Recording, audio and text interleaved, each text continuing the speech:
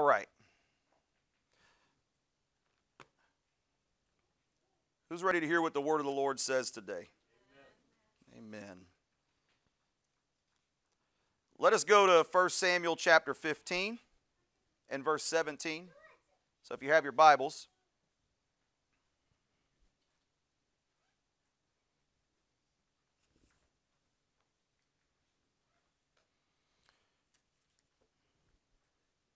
First Samuel chapter 15, verse 17. Let's stand for the reading of the word.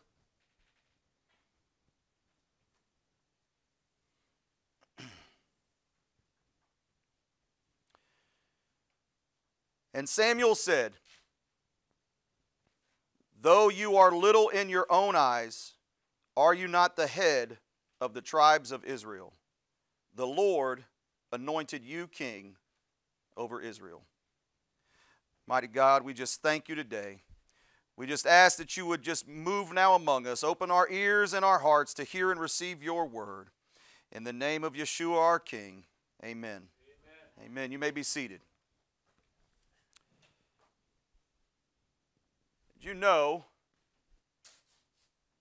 the Lord says that we are to be kings and priests? Amen? And this, I think there's some lessons here. I'm going to read the account. But Samuel the prophet looked at Saul the king and said, "You're little in your eyes, but God has anointed you king of the tribes of Israel." How many know that I think there's many of us that look at ourselves as little? But God has called us and chosen us to be kings and priests in His coming kingdom with Him. I'm going to say that again, because if I don't get anything else across for the rest of this message, I believe it's very important to hear this. We see ourselves as one thing. God sees us as something different. I pray that the Lord would help all of us begin to see the kings that He's making us to be for His kingdom. Amen. Let's go back to chapter 10 and just read the account. I'm picking it up. Basically what had happened is Saul was supposed to go into Amalek, the Amalekites, and was supposed to utterly destroy. Someone say utterly. Okay, that means completely. Verse 10. The word of Yahweh came to Samuel. "I regret that I have made Saul king, for he has turned back from following me and has not performed my commandments." And Samuel was angry, and he cried to the Lord all night. And Samuel rose early to meet Saul in the morning, and he was told Samuel, "Saul came to Carmel, and behold, he set up a monument for himself." Always be careful to set up monuments to yourself, right? "And then he turned and passed on and went down to Gilgal. And Samuel came to Saul, and Saul said to him, 'Blessed be you of Yahweh, I have performed the commandment of Yahweh.' And Samuel said, 'What then is this bleating of the sheep in my ears, and the lowing of the oxen that I hear?' Samuel was like, 'If you did what God asked you to do, why do I hear these sheep and these oxen?' And Saul said, 'They have brought them from the Amalekites, for the people spared the best of the sheep and of the oxen to sacrifice to Yahweh your God, and the rest we have devoted to destruction.' Then Samuel said to Saul, 'Stop, I will tell you what Yahweh said to me this night.' And Saul said to him, 'Speak.' And Samuel said, 'Though you are little in your own eyes, are you not the head of the tribes of Israel? The Lord anointed you king over Israel. And the Lord sent you on a mission and said, Go devote to destruction the sinners, the Amalekites, and fight against them until they are consumed. Why then did you not obey the voice of the Lord? Why did you pounce on the spoil and do what was evil in the sight of the Lord?' And Saul said to Samuel, I have obeyed the voice of the Lord. I have gone on a mission on which the Lord sent me. I have brought Agag, the king of Amalek, and I have devoted the Amalekites to destruction. But the people took of the spoil, sheep and oxen, the best of the things devoted to destruction, to sacrifice to Yahweh our God, or your God, in Gilgal. And Samuel said, has the Lord as great delight in burnt offerings and sacrifices as in obeying the voice of the Lord? Behold, to obey is better than sacrifice, and to listen than the fat of rams. For rebellion is as the sin of divination. I know the King James says witchcraft. And presumption, how many know there's a lot of people presuming things about God? And presumption is as iniquity and idolatry, because it makes our heart our God. The presumption, that's what presumption is. Our mind, our heart.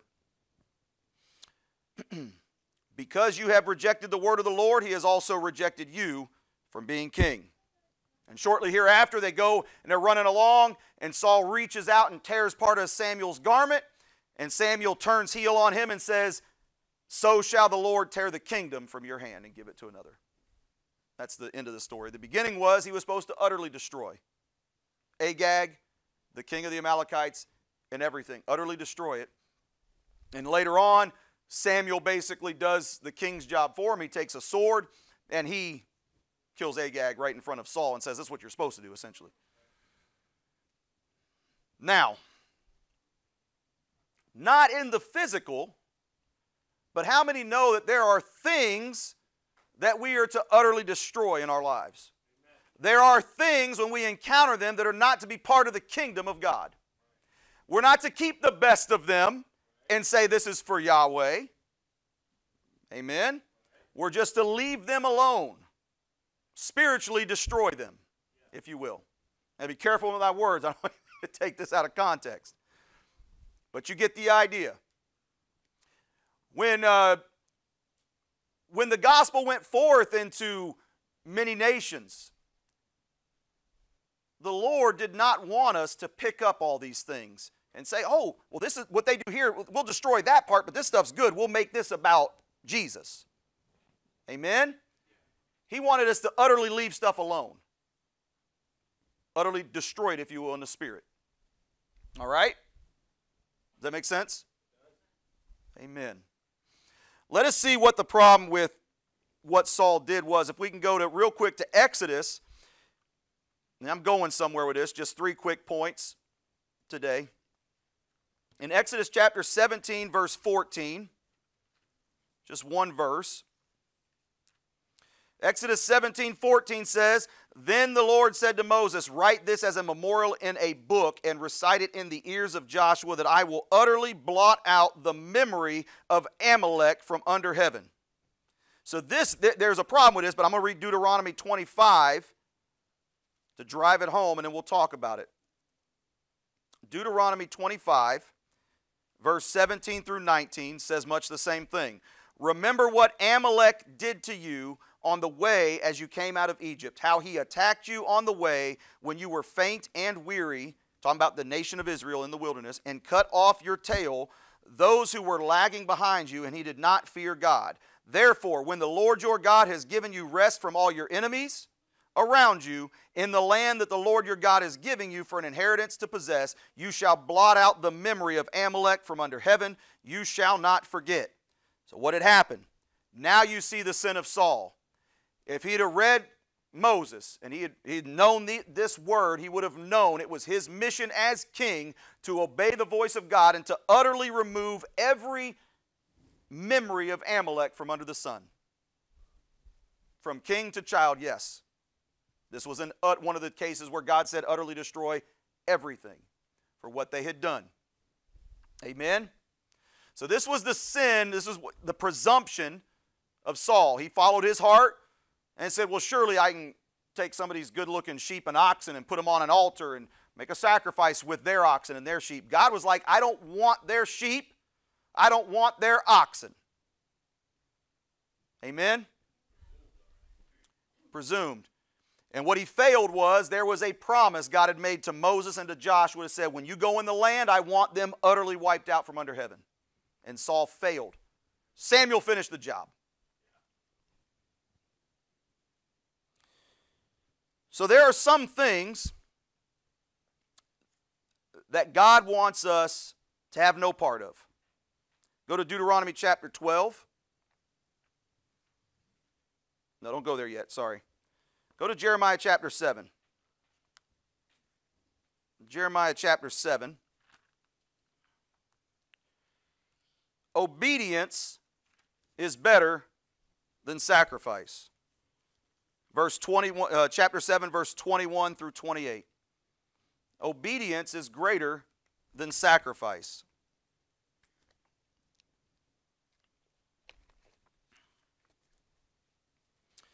And it reads, "Thus says the Lord of hosts, the God of Israel, add your burnt offerings to your sacrifices and eat the flesh. For in the day that I brought them out of the land of Egypt, I did not speak to your fathers or command them concerning burnt offerings and sacrifices. But this command I gave them, obey my voice, and I will be your God, and you shall be my people." That's hearkening back to Exodus 19. "And walk in all the way that I command you, that it may be well with you. But they did not obey or incline their ear, but they walked in their own counsels and the stubbornness of their evil hearts, and went backward and not forward. From the day that your fathers came out of the land of Egypt to this day, I have persistently sent all my servants the prophets to them day after day. Yet they did not listen to me or incline their ear, but stiffened their neck. They did worse than their fathers." Wow. "So you shall speak all these words to them, but they will not listen to you. You shall call to them, but they will not answer you. And you shall say to them, this is the nation that did not obey the voice of the Lord their God and did not accept discipline." How many know that who the Lord chastens, or who the Lord loves, he chastens? Amen? But Israel did not hearken, and the rest of this verse is very tragic. It says, "Truth has perished. It is cut off from their lips." How many know it is possible for truth to disappear from the people of God and from the house of God? It is. When we fail to listen, when we fail to hearken, it says the nation of Israel, truth was basically lost to them. They lost the ability to hear God, to hear truth, because they didn't hearken. Therefore, they lost the ability to speak truth. It perished literally from their mouth. Amen? What we get in Jeremiah, there's so many places I could have gone. There's some in Psalms, etc. The key is this.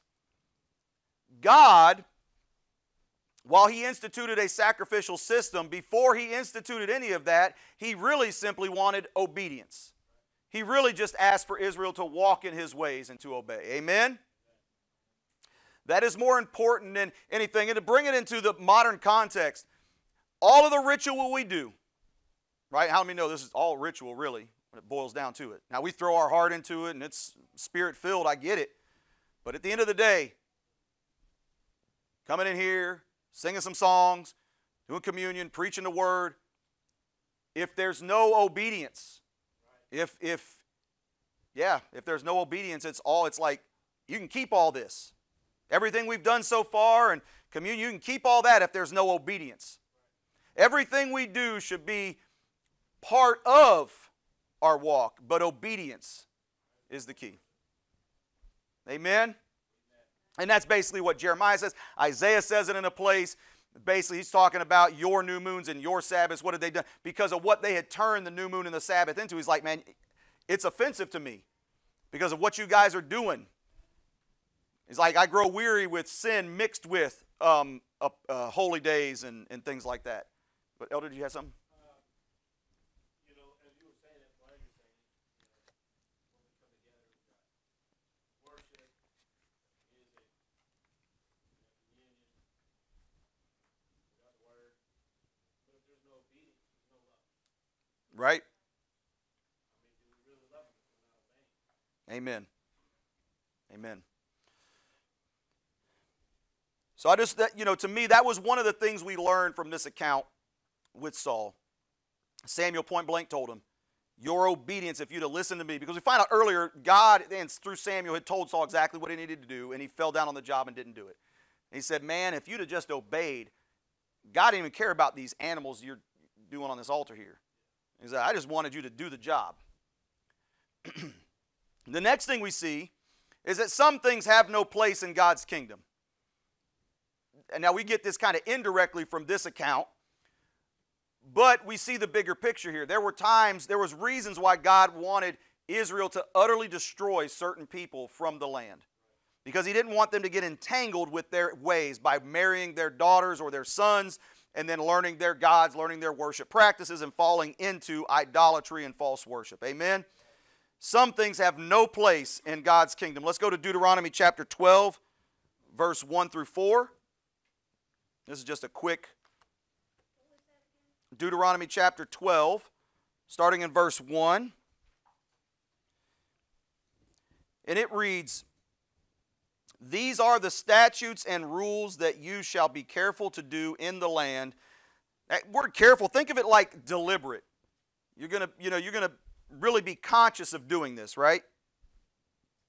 Be careful to do in the land that the Lord, the God of your fathers, has given you to possess.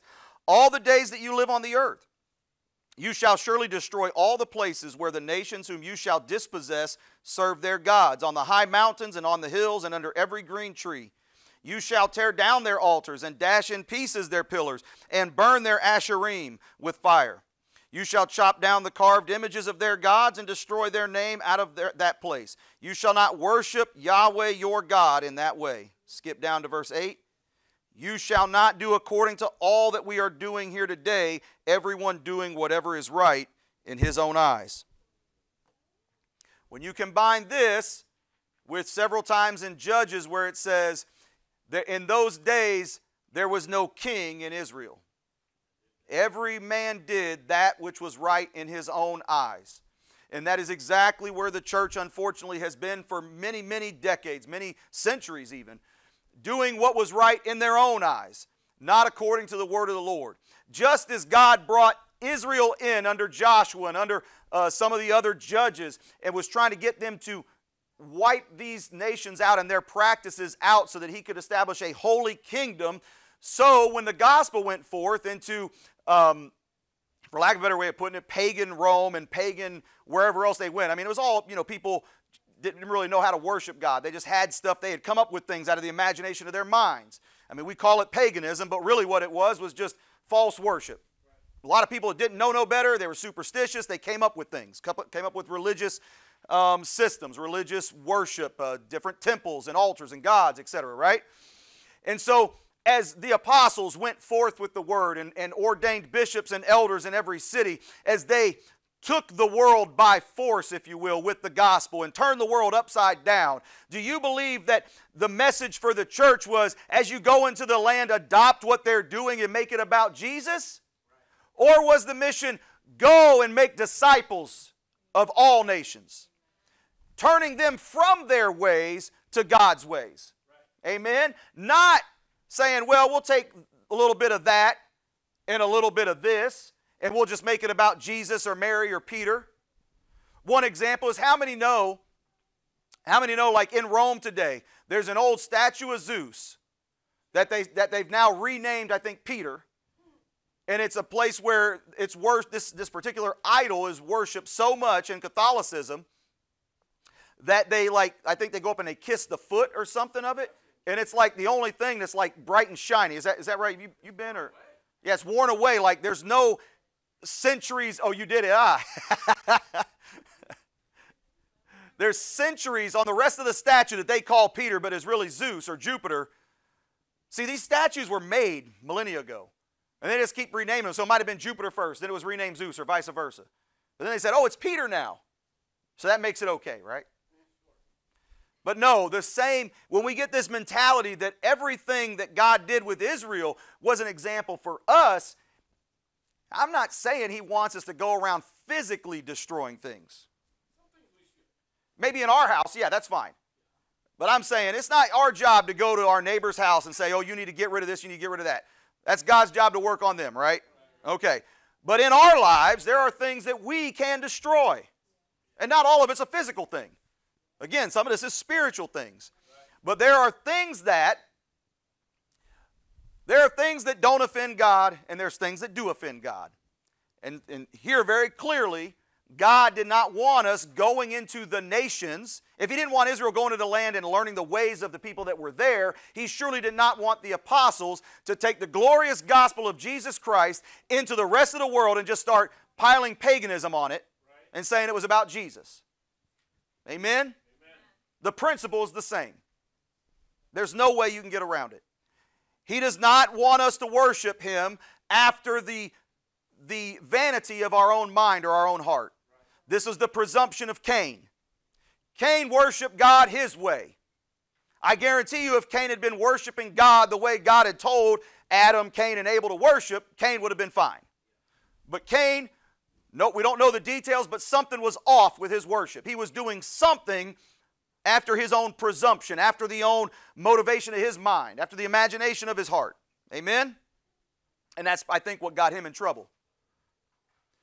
So some things just need to be left alone as we move through society, as we move through with the gospel. We need to not take part in certain things.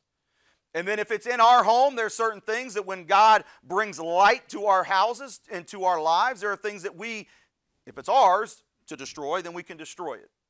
Amen? Amen. And then also, one last point today. I told you it would not be long. It is incumbent on us to know the Word and to trust God and not our heart. Saul was a king. And we can go ahead and turn to Deuteronomy 17. Saul was a king, and God had prescribed a remedy, actually not even a remedy, almost like preventative medicine for Israel, for their kings, whenever he knew it would be in their heart eventually to have a king like every other nation. And God, in his wisdom, gave them a preventative medicine for kings. How many know that it's a rare thing in any nation to have a king that walks after God? When you have that much power, there's a lot of temptations that can overtake a king. Well, if we are training to be kings and priests and princes in the kingdom of God, these same principles would apply to us. Amen? We are not children of a God who has rules for everyone else, but then his children can do whatever they want. God does not run the kingdom of God that way, where his kids are above the law. Does that make sense?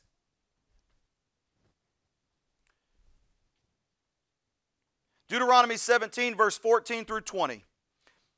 It said, so this would have applied to Saul, and now it applied, much of this will now apply to us.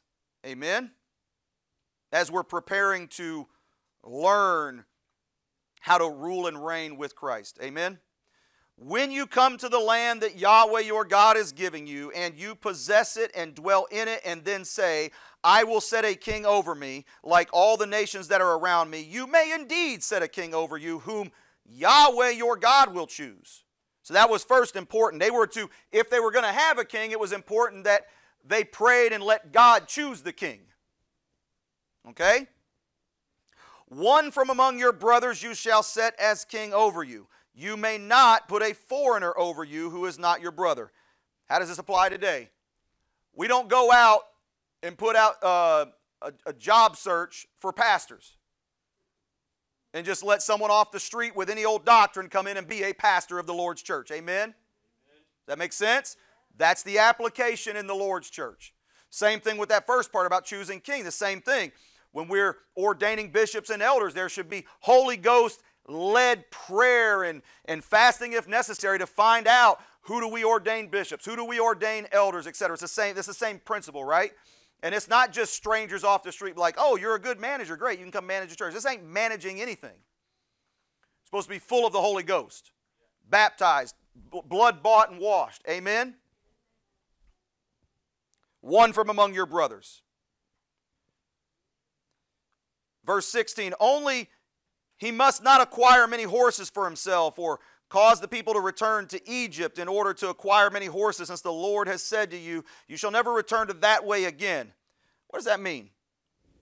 I believe it means just not relying on the things of this world to prosper the church, right? Not to do it in our flesh through the strength of horses or whatever the equivalent today would be.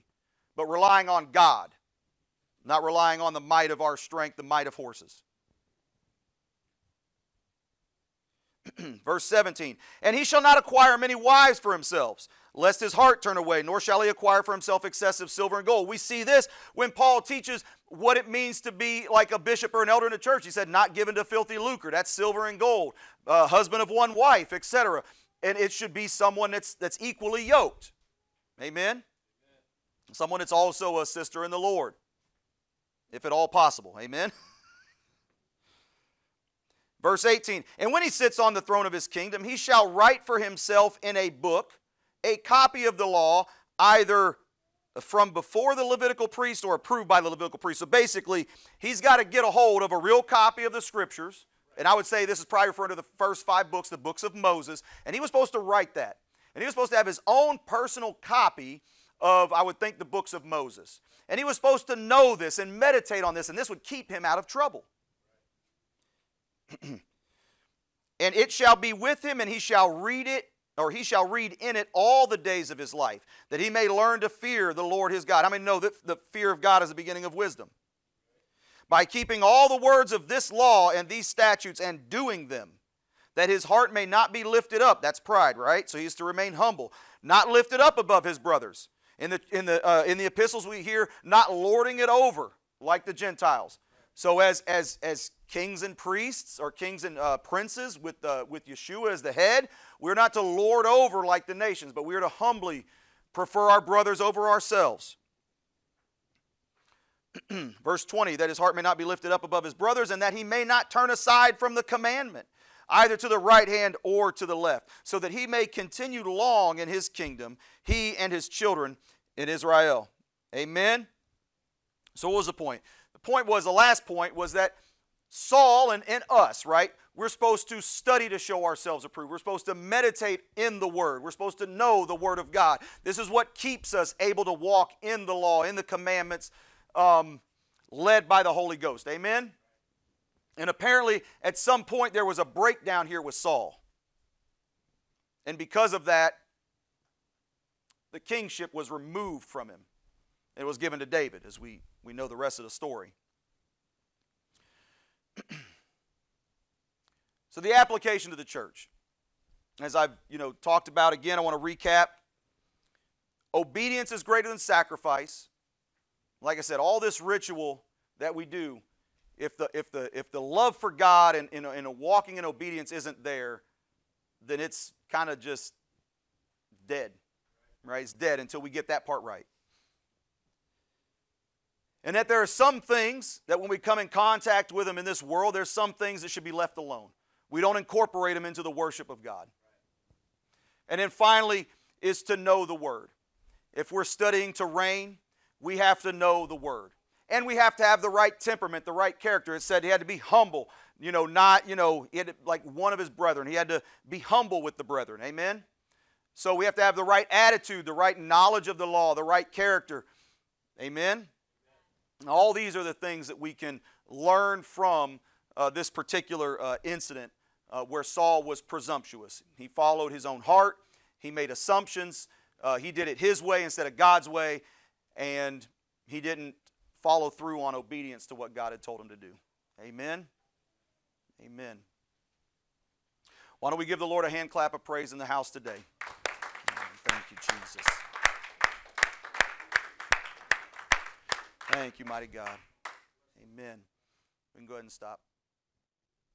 And we can open it up to questions.